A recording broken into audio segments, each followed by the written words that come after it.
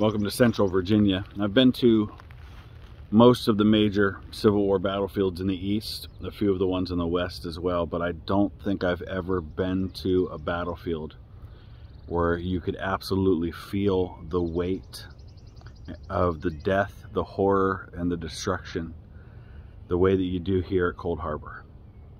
I'm standing just behind Confederate trenches, some of the best preserved trench works from the Civil War in existence today. And behind me are woods that were assaulted by the division of Thomas Neal of the Union Army of the Potomac's 6th Corps on the morning of June 3rd, in what has gone down in history as one of the most ill-advised and poorly planned, poorly executed assaults of the entire war. The area that we'll take a look at in just a minute is just one of many connected with the Battle of Cold Harbor. And the Battle of Cold Harbor was more than just the Union assault on the morning of June 3rd. It is the part that most of us remember, and that is the part we're going to talk about today, because it is it's the only area of the battlefield that is still preserved today. So let's talk about the events that led up to the assault on June 3rd, talk about the events of that day, and then talk about the aftermath. In March of 1864, Ulysses S. Grant was given overall command of all Union forces with the rank of Lieutenant General. He immediately put in motion a plan that called for 5 Union armies to move simultaneously on the south, preventing them from reinforcing different places at different times. Grant would travel with the Army of the Potomac under command of Major General George Gordon Meade. Beginning in May of 1864, the Overland Campaign, as it came to be known, was a series of maneuvers by the Army of the Potomac to get between Lee and Richmond. They clashed in bloody engagements at the Wilderness, Spotsylvania Courthouse, at the North Anna River, and finally at Totopotomoy Creek before settling in on the old Gaines Mill battlefield at a place called Cold Harbor. For most of the afternoon and into the evening, the Union attacked along a 5-mile front on the Confederate right, with about 2,000 casualties on each side, and they very nearly broke the Confederate line that day before both sides settled in and began to entrench. After the failed Union assaults on June 1st, a decision was made to renew the attack as soon as possible, but it was delayed. And that delay gave the Confederate Army under Robert E. Lee ample time to reinforce their position. And by the time all was said and done, the Confederates had nearly 7 miles of strong entrenchments. When Grant gave Meade the order for an attack, the order was given to 3 Union corps totaling about 35,000 men to make the assault. When it was all said and done, only about 20,000 of them actually made the attack. Grant had told Meade to make sure that his corps commanders reconnoitered the area, that they knew the ground they were attacking, that they had a good, strong battle plan. None of that happened. There was no real specific plan given. Grant just said, have these 3 corps make this assault on this place. It was left to the corps commanders to decide how many men they would use at what time, and where exactly they would make that attack. In hindsight, a really bad decision, because like I said, many of the corps commanders didn't even use their whole force. The attack was poorly coordinated, it was poorly planned, and in hindsight, poorly executed.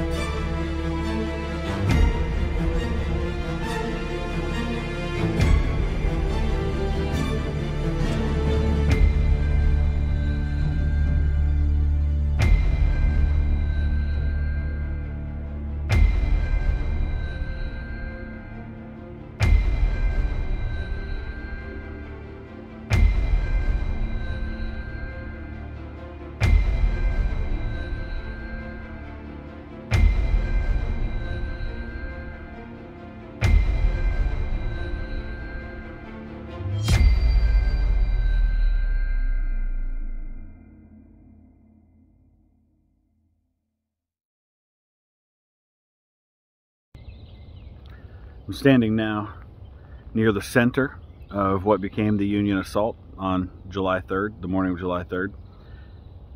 Horatio Wright was put in command of the Union 6th Corps after the death of the highest ranking Union officer to die during the American Civil War, and probably one of the most popular. His name was Uncle John Sedgwick. And John Sedgwick had been killed at the Battle of Spotsylvania by a Confederate sharpshooter after remarking that the Confederate sharpshooters couldn't hit an elephant at that distance. Horatio Wright's new to command, and by all accounts was an adequate and certainly capable general. Didn't perform poorly, but didn't perform particularly outstanding either. But Wright had a problem. And the problem was that while he commanded probably 1/5 of the entire Union Army, his front was only about 1/14 of the entire Union front. And so he had 3 divisions, but really only about enough room in his front to launch an attack by 1 division. And so that was Thomas Neal. And part of the disaster of the Union attack on the morning of June 3rd was how poorly it was coordinated. And so rather than attacking with all of his men, he only attacks with 1 of his 3 divisions. He was the center of the attack, and Thomas Neal's division attacked without any support from the other divisions in the 6th Corps, and they really did not make that attack particularly effectively either. In fact, one of the Confederate generals defending at this position would later say that he honestly had no idea that there had even been a major assault all along the Union line, because the attack that they faced was so poor and was so weak.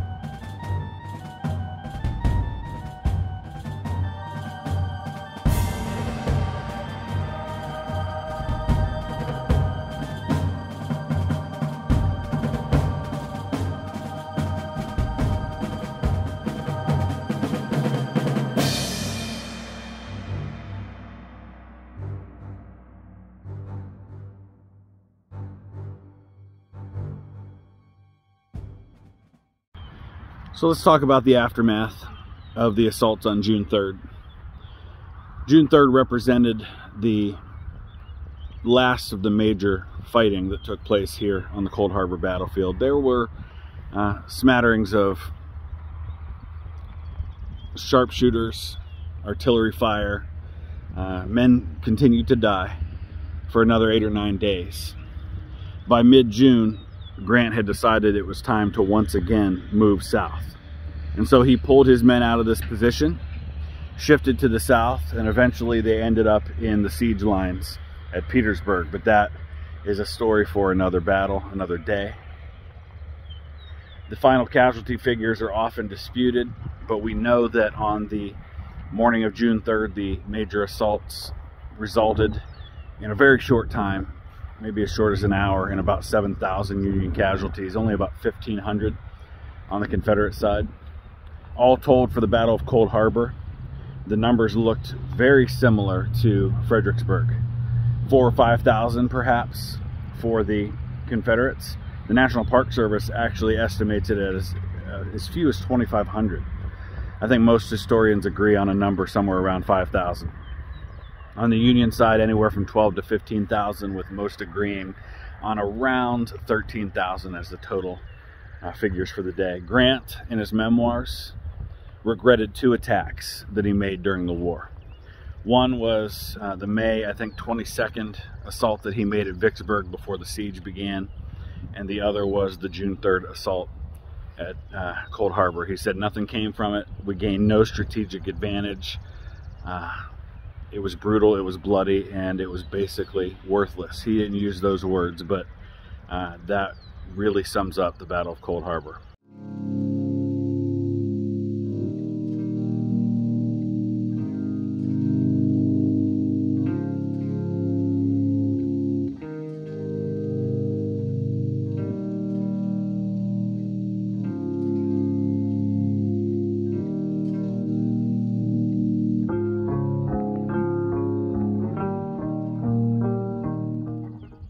Around 2,000 of the dead from Cold Harbor are buried here in the National Cemetery, which is really just perhaps less than a quarter mile to a half a mile from where most of the fighting took place here at Cold Harbor.